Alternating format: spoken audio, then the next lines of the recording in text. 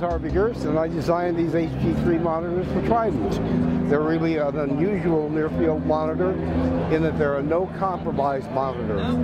You have a dual voice coil 30. Sorry, you have a dual voice coil subwoofer in each cabinet. They're ported, but unlike most ported speakers, we use an electronic roll-off to diminish the group delay. The other problem with most near-field monitors is you have the tweeter and the woofer both putting out vocals. Not a very good idea. So we put the vocals through here, crossing over at 320 and then crossing over at 3500.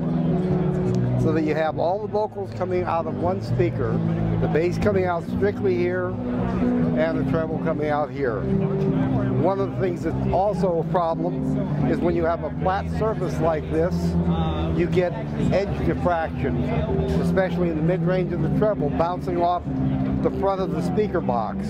We solved that by putting these in their own separate enclosure that pivots so that you can actually tilt them to get the exact sweet spot you want. At the same time, eliminate edge diffractions by putting it in a curved column.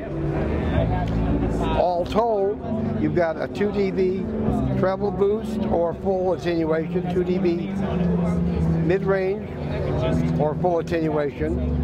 You have a power light that also shows you when you're getting into clipping, which occurs at about 132 dB on peaks. It turns red.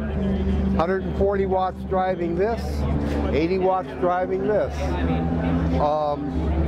So far we have a lot of endorsees like Al Schmidt, Ed Sheerney, Ted Perlman, Chuck Ainley, Frank Filippetti, and I'm pretty sure Vassenberg and Bruce Swedian are going to come out these too.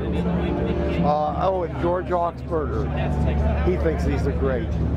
So this is the new Trident HG3. It's going to sell for somewhere around, we're hoping to keep it under $5,000 a pair, but it's flat down to 30 cycles. And that's pretty hard to do with any near-field monitor.